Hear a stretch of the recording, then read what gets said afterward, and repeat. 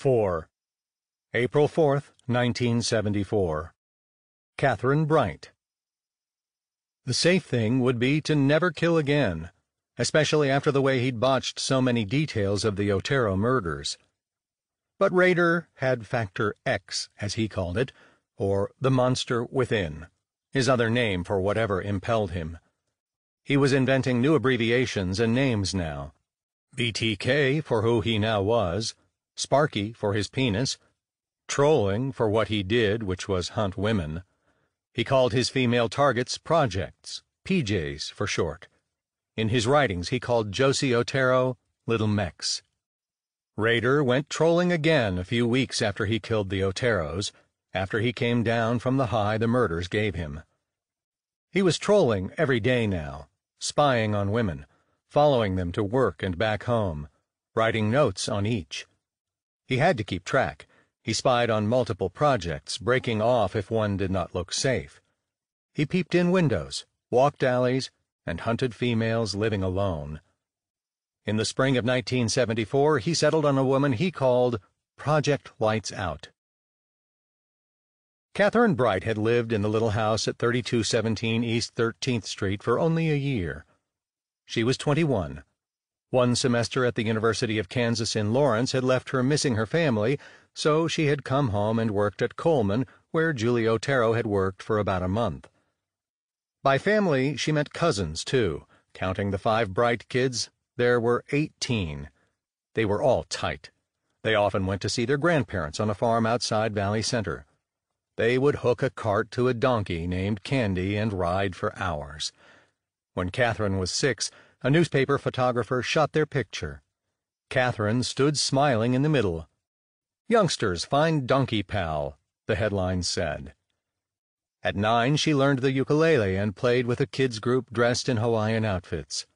Sometimes the Bright kids would go to a cousin's farm in nearby Butler County, make mud pies, and drive a car around a cow pasture, their legs too short to reach the brake pedal. They'd stick it in first gear, hope for the best, and laugh. In church, Catherine sang in a trio with a sister and a cousin. They liked the hymn, "In the Garden." "And he walks with me, and he talks with me, and he tells me I am his own. And the joy we share as we tarry there, none other has ever known." Rader saw her one day while on his way to take his wife to lunch.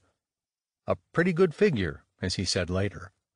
Other things caught his eye: long blonde hair, a jeans jacket, an old beaded purse. The first time he saw her, she was collecting her mail. He treated his wife to lunch that day, but as they ate, he daydreamed.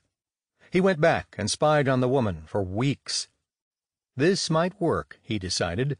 She looked like a college girl, living alone, no man around, no children, no dog. Rader squeezed rubber balls to strengthen his hands. It had freaked him out how long it had taken to strangle the Oteros. His hands had gone numb. He wanted to be ready this time. He made a plan. In normal life, he was a Wichita State University student. He would carry books to her door and tell her he needed a quiet place to study. Then he would force his way in.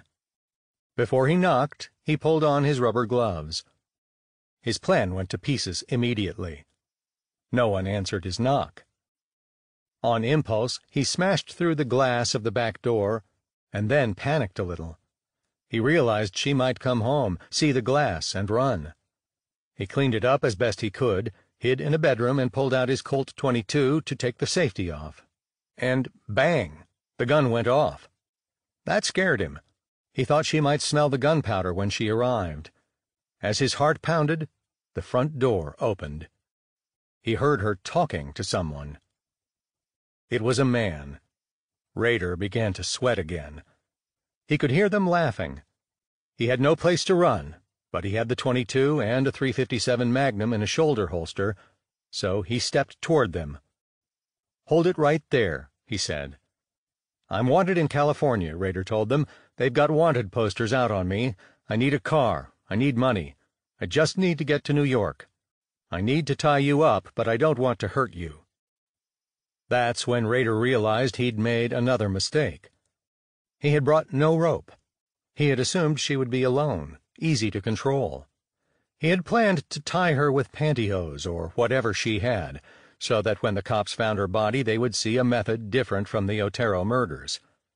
But now here he stood, Mr. Bind, Torture, and Kill, with nothing to bind them.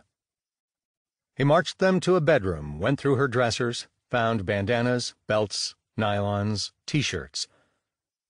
Rader would learn later the man's name was Kevin. "Tie her hands," he told Kevin. Kevin did so. He walked them to the bedroom by the front door and told Kevin to lie down. He tied his hands together and tied his feet to a bedpost. So far, so good. "Do you have any money?" he asked. Kevin gave up $3 from his right front shirt pocket.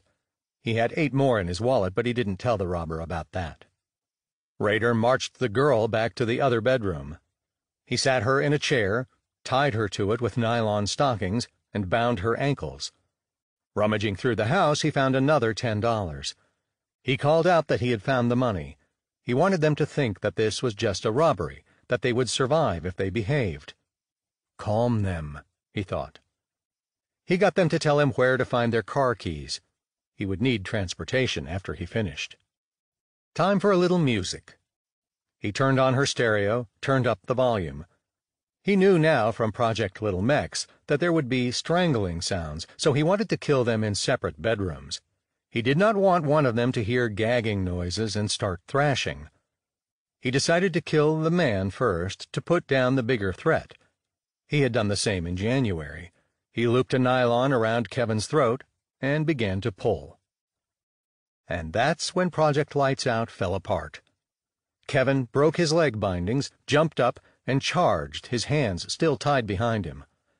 Rader pulled his .22 and shot Kevin in the head. He fell, and blood poured onto the floor. Rader stood amazed. He ran to the next room. The girl was struggling and screaming, "What have you done to my brother?" So that's who the guy was. "It's all right," Rader told her. "He was trying to fight, so I had to shoot him, but I think he'll be all right.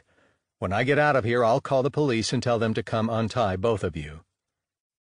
She kept struggling. Rader ran to the other bedroom and kicked Kevin to make sure he was dead. He wasn't. Kevin leaped up, charged again, broke the bindings on his wrists, and grabbed at the gun. For a few moments, Rader thought he would die right there. Kevin got his hand on the trigger and tried to pull it. They fought, grunting and straining until Rader broke free and shot Kevin in the face, dropping him again. Rader ran back to the woman. She was thrashing like a snared bird. He picked up a piece of cloth, looped it around her throat, and began to pull. She broke free from the chair.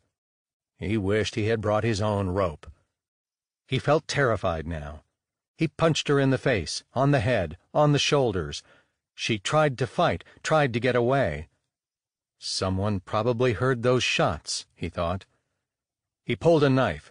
She fought like a wild animal, like a hellcat, he'd say later.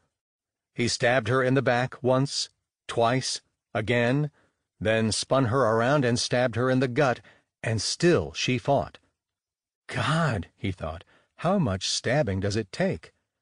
In the detective magazines they said to go up for the kidneys and lungs. He stabbed as they lunged around the room, smearing her blood on the walls. At last she went down. And he heard a sound from the next room. Shit, he thought. Rader ran to where he had left the brother. The brother was gone. He ran to the front door. It was open. I'm dead meat, he thought. He stepped out, blood covering his hands and clothes, soaking into his suede shoes. He saw the brother running up the street. The game is up, Rader thought. I'm done for. He ran back to the woman. She lay groaning, blood coming out of 11 wounds. Should he shoot her? What difference did it make now? The brother was alive and loose and could identify him. Get out of here,